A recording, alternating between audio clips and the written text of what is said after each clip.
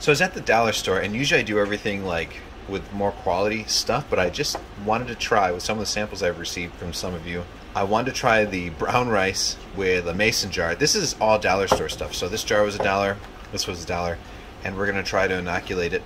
We're gonna put this little lid upside down on here, and we're not gonna use a pressure cooker. We're gonna just let it sit in a pan at low for 2 hours, and then once it cools down the next day, we're gonna try inoculating just to see how well it goes. I'm gonna be wearing gloves like the nitrile ones from Walmart, like the small 50 glove box, and we'll be, you know, like sterilizing as best we can, or just at least cleaning the best we can, and we'll see how it goes.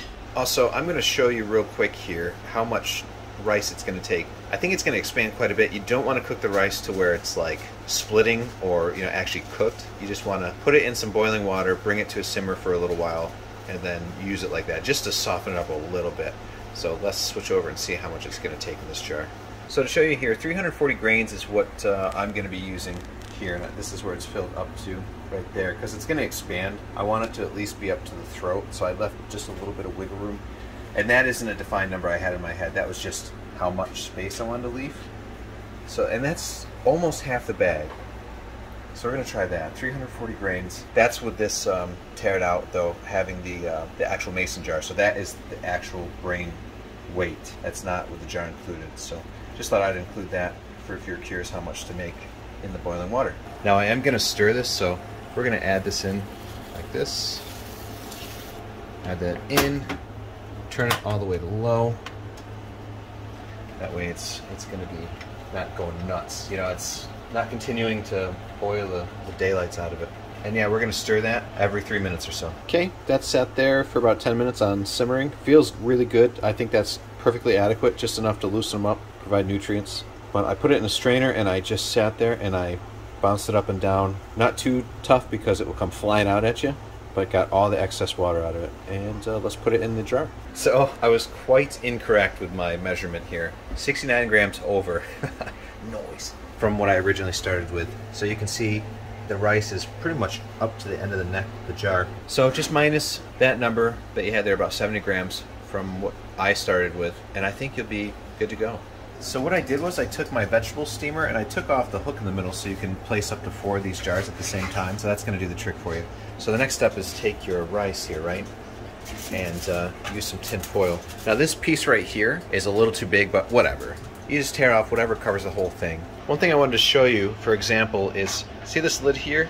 If it can move around like that, that's perfect. If it's too snug and you can't move it at all, that's a little too tight, move it. You can do it just whatever. It doesn't have to be snug or whatever. As long as you move this thing around a little bit, that's perfect. And this, I just took it, wadded. It's not perfect and it's not like symmetrical or anything, whatever. This is just quick and easy. So the next step is we're going to want to turn this on a little over middle. We're going to see how that works for us for a little bit, but the goal is really to put it in here and steam it for up to 2 hours. I believe it's 2 hours minimum. Definitely want to check on the water below it and things like that. Like, you don't want it just boiling dry, you'll know. But 3 cups, we'll see how long that lasts. We'll get back to you. So it's been 2 hours. We're going to turn it off. I had it on number 4. We're going to go over a couple temperatures here. So on the outside, at the base we've got 204, 215. So that's the outside, right? Let's take this off. Let's see what we got inside. We're getting 163. Let's get down to the base, 184. Okay, so well over the bacteria killing level. Setting 4 on an electric stove for 2 hours is going to do the trick. Now I'm just going to let this sit in here and cool off. So it's probably going to be a number of hours because we do not want to put our spore or liquid culture into this because it's going to fry it too. So we're just going to let this sit and cool off to room temperature. Now I will say before we get into it is that you do want to be in a still air area, or you want to have a laminar flow hood once we inoculate this, but I'm going to try a couple different things, okay, to make this easy. I think if you're in a like a still room and you had a nice big plastic sandwich bag, I think you could get away with doing it in there. We'll try it out, we'll see. But definitely get yourself some gloves from Walmart, and you want to put them on. Make sure you got alcohol, 70% alcohol. The spray bottle will work nicely. And yeah, you'll just clean everything up. Okay, it's the next day. It's cooled down. It's about 62 degrees Fahrenheit here. It's a cooler late spring afternoon. So what I'm going to do off camera, I'm going to inoculate it, but I'm actually going to keep it in here. I'm going to spray this down with alcohol and everything here as well. I'm going to inoculate it right in here and see how well it does. It's more susceptible to contamination without being in a still box or in a laminar flow, like hooded area, but we're going to give it a shot and see how it goes. So it's all the way cool, and it's been sitting here over 12 hours. So we'll let you know how it goes. So what we did was we took everything down, we wiped everything with alcohol and let it sit for just a little bit. I took the tin foil off right here, wiped it all down, wiped the pot down, wiped every little bit of it with 70% alcohol. You can just get it at Walmart with a one of these CHIX towels. You can get these off of Amazon, a big box of them. It's like 35 bucks for a lot of them to last you over a year plus. But I love these things. You just pull them out of the box, fully saturate it with the alcohol, and then wipe stuff down. You can also get the spray version of this and spray it around and use this to wipe it up, but you can use this too as well. So you wipe the bottle down, or the mason jar, every little thing on the outside, every little crevice you could get into, just wipe down with alcohol, and then I let it sit for maybe a minute or two, and then I kind of use this. I didn't record it because my tripod is being used for a time lapse for another strain I'm growing right now, but I was using this with my hand in it as kind of like a still air chamber. So we'll see if that works. We'll put in the video where it might have contamination or it may not. One thing we have to keep in mind is I didn't show anything about ventilation on the top, but we'll deal with that a little later. We'll see if we can get away with putting a hole in it afterwards, after we have some mycelium growing in there. So yeah, we'll check back about a week or so and see if she's growing and see if we got any contamination. I'm very curious because this is very not by the book, if you will. This is just kind of like seeing if it would work. Took a shot at it, bought a couple things from the dollar store, and tried it with like pan and boiling. I've never done this before, so we'll see how she comes out. So it's been 10 days since the last video clip you saw there after we inoculated the grain, and I've been shaking this for the last 3 days towards midday, and it keeps growing back super well. I'm really impressed by this strain, actually. This stuff grows so fast. It actually was starting to colonate like I think just 4 or 5 days after. It seems like 10 days is the golden mark to look at stuff. Like, okay, how's it doing? And about 2 weeks after, you can check on it. What I did was, I don't even know how large this bit was. I just drilled a hole and got some of this 3M paper or Microppose tape.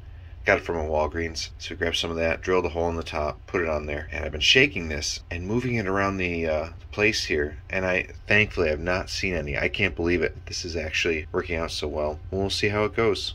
Alright guys, it's been 3 days since you last saw this. For me it's been 3 days, but for you it's been instantaneous. And I've got to say, this stuff is insane. 3 days. Literally, you can see this growing. Like you leave your room for 2 hours or leave the, the house for a couple hours, you come back and you would notice new growth. This is even more growth than this morning. I should have taken a picture each day and showed you this, but after we mixed it in, just a couple little spots happened and then it just exploded over the last 2 days. Even after the first day, there's a couple nodes. So I think these caps are really working because the moisture is really staying in there. So that's how it looks right now. We'll give you an update in another 3 days. We'll put another clip onto the entire video and show you how it's going. So it's actually been 21 days since the last clip. It would have been sooner, but I ran into some issues with panicking. What I did was, I thought I had overlay with this. I was gonna do some updates in between on the channel and I kind of went into a little panic mode there because I thought the overlay I was done for. Like it was just too built up. I was out at my dad's doing work for 3 days away from my current location. And so I wasn't in fruiting conditions. So it just kept colonizing and it got really fluffy and I was like, oh no, that's overlay. And I just read, that's what I read. I'm like, what's going on with this? Why is it so fluffy? And this and that. So I went crazy and I fork-teched it, which means you sanitize a fork, you scrape all the overlay down, or all the really extremely fluffy stuff. So I did that, and I put another ½ an inch of substrate after I was getting my albino PEs together in the other monotub.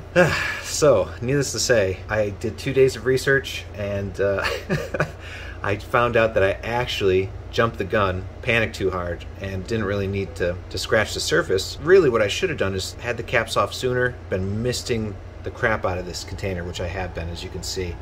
All sides, top, and even before these mushrooms were pushing up through.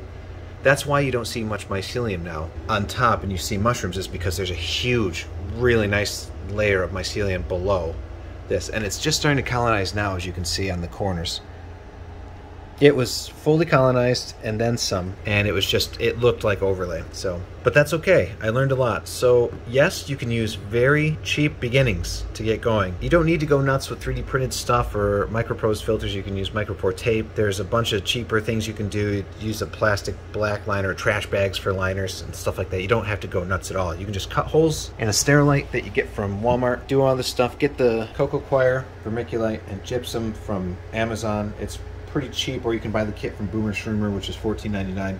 You do have to pay for shipping, but overall I think her mix is very nice. My stuff that I bought off Amazon, put together, whatever, smelled very, I don't know, it didn't smell natural. It smelled more like chemicals from the Coco Coir. So her mix is going to give you a really nice, easy to use mix, and it's just going to go really well for you. And that's what her substrate is on top here.